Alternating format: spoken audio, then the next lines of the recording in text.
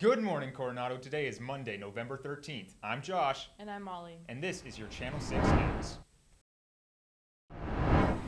You know how hard it is to find a great place to go with a friend or a date without spending hundreds of dollars? So don't pass up the opportunity to have a great evening with a friend or significant other for only $30 per person.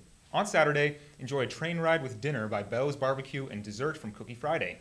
Scan the QR code to get tickets. Ticket sales end on Wednesday or when the event sells out.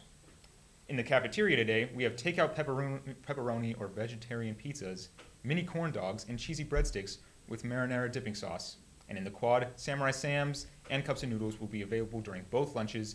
And also in the quad, get your tickets for movie night on the football field this Friday at 6 p.m. Now over to Molly for sports.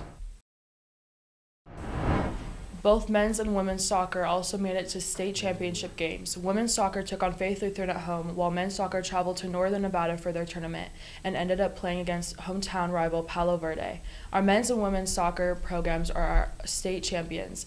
Austin Kiernan and Gavin Pierce scored goals with assists from Dylan Flores and Connor Morgenthau.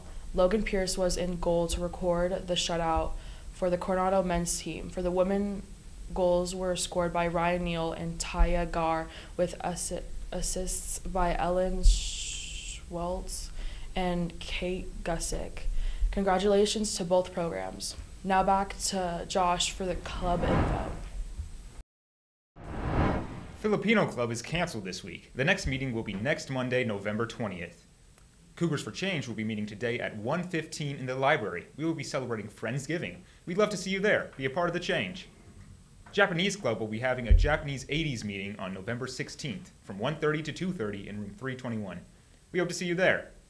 And that's all for today, Coronado. Make sure to follow us on Insta at CHS Channel 6. Have a marvelous Monday. See you tomorrow. Bye.